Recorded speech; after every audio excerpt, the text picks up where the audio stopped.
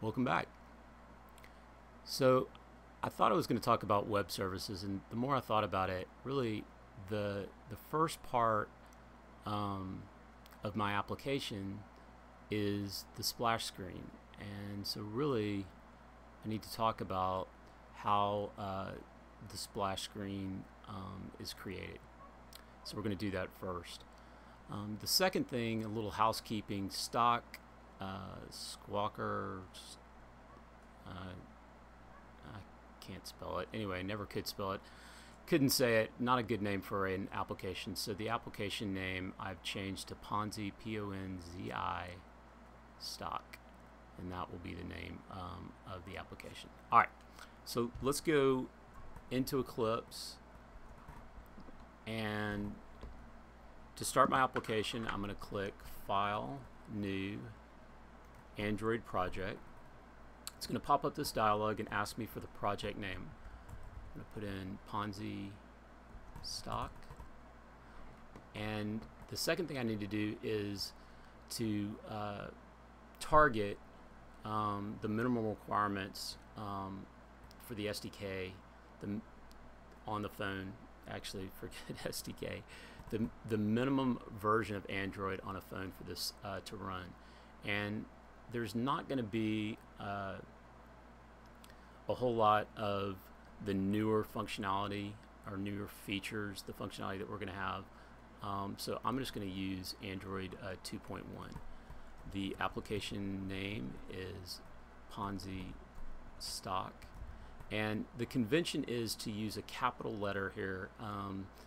It may be that that you have to use a capital letter. I'm not real sure, but I always use a capital letter for the application name. The package name needs to be unique. Since I'm writing this application, hopefully going to put it in the marketplace at some point, I need to come up with a unique name. And the convention for that is to use your URL. And I'm going to do com.ponzicoder.ponzistock. And by utilizing your URL, it ensures or tries to ensure that the namespace here is going to be unique.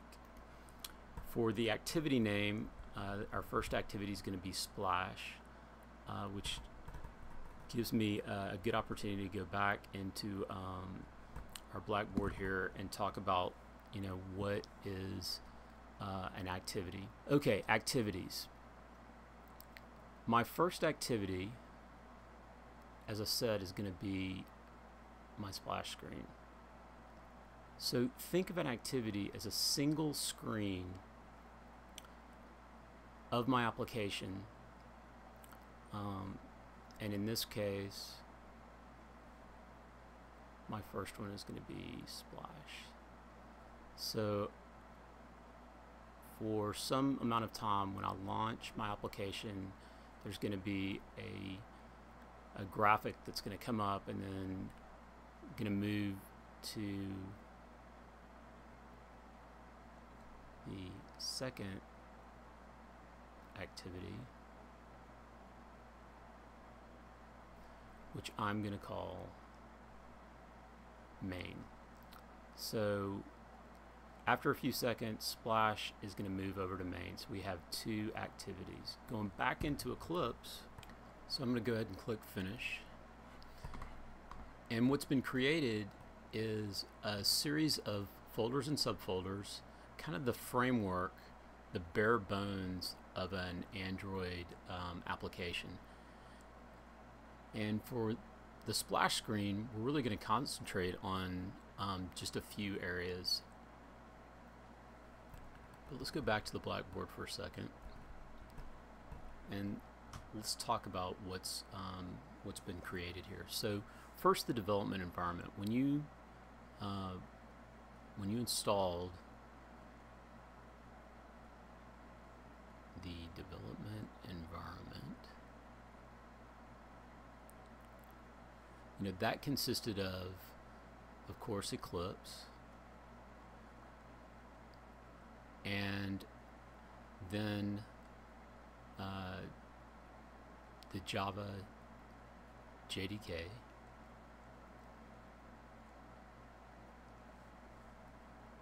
and then the Android SDK,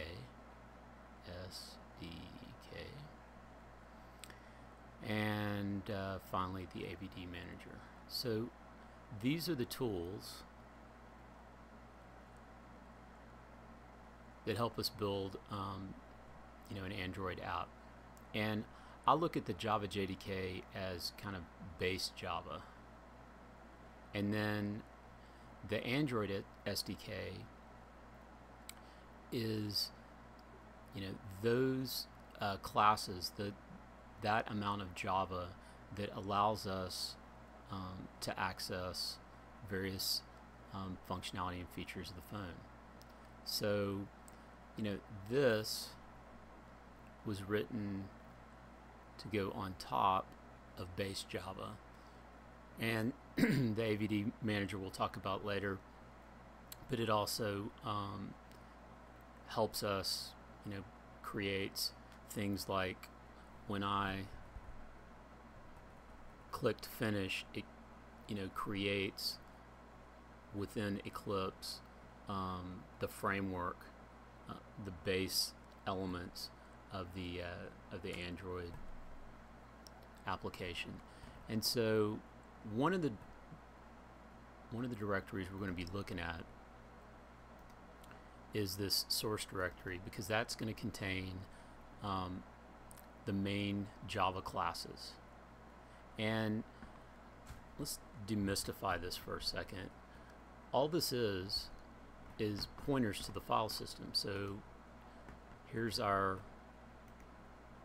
project here, and if you look at com, Ponzi Coder, Ponzi Stock, we'll find splash.java. So all this is a graphical representation of the hierarchy within the file system itself that's on this machine. Now, we're going to be dealing with splash.java. We're also going to be dealing with this res folder, and actually two different directories within the res folder. One is this layout subdirectory, which contains XML, which makes me want to go back to the blackboard for a sec. And essentially, the Android app is going to basically be made up of Java files and XML files. And we're going to talk a lot about Java as well as XML. But just know that XML is a way to organize information. And instead of doing it, I don't know, in a text file or a comma delimited file, XML gives you structure. And we're going to be using an XML file for the layout in our splash, the splash portion of the app. So let's go back in here. So right now, I want to create the look and feel of the splash activity, and we're going to do that in an XML file. So I'm just going to right click on layout, and I'm going to create new Android XML file. We're going to call this splash, and you need to put the XML at the end and just click finish. So now we have both the splash.java file and the splash.xml file. And you can see there's a graphical representation of that XML file,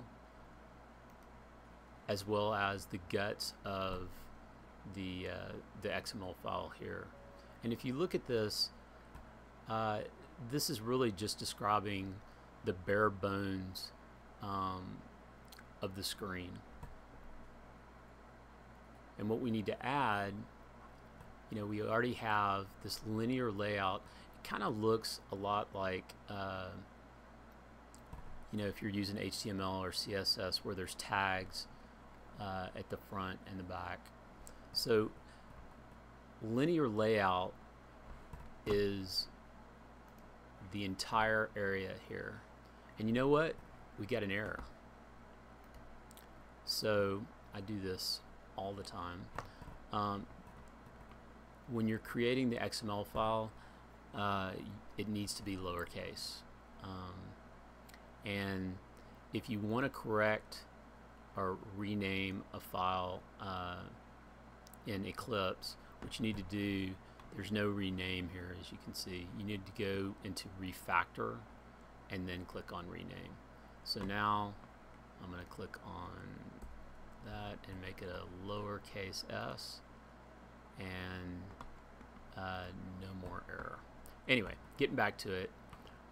So linear layout is really talking about this whole area, and within this whole area, I want to have an image that's going to be our splash screen image.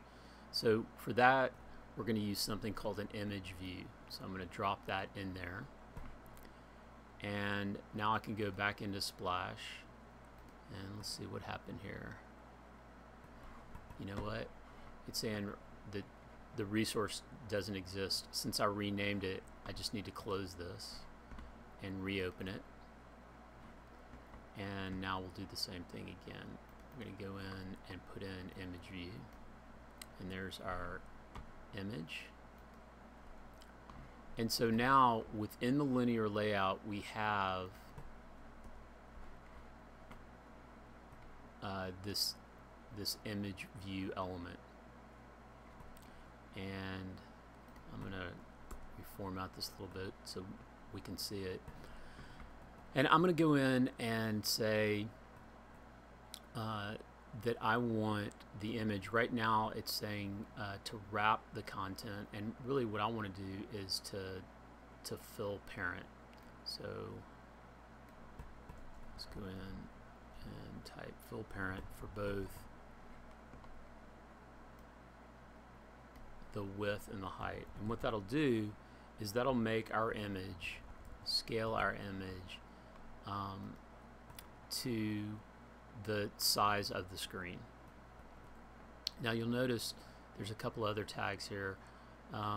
One is this Android ID, and that's how we're going to refer to the image view. And instead of the default image view one, I actually am going to call this splash screen. No, actually I'm going to call it Ponzi logo. And right now this is pointing to a directory here. Now as you'll see, there's Drawable, HPDI, LPDI. These all have to do with the screen resolutions of the phone, and being able to have a bunch of different images that will not look pixelated, or will be efficient depending upon the phone you're on. I'm just going to kind of ignore all those and create my own.